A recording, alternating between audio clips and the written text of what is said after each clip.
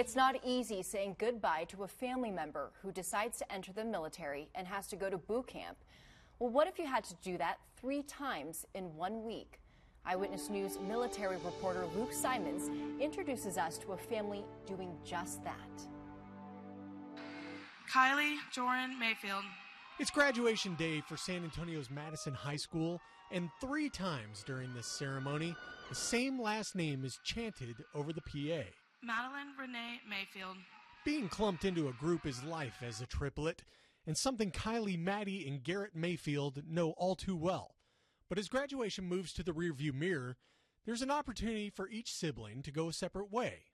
And yet, all of us wanted to do something together, kind of, and we all wanted to join the military, so why not join the Army, you know?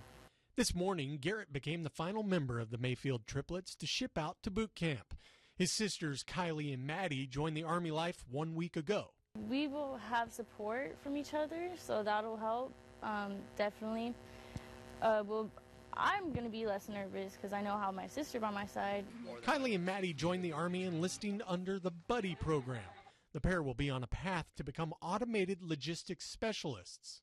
I want to be able to serve my country, you know, and it's honestly an honor to serve my country. Garrett is going to be a human resources specialist with an airborne option. And for mom at home, I'm just really emotional because I'm going to miss them so much. Right.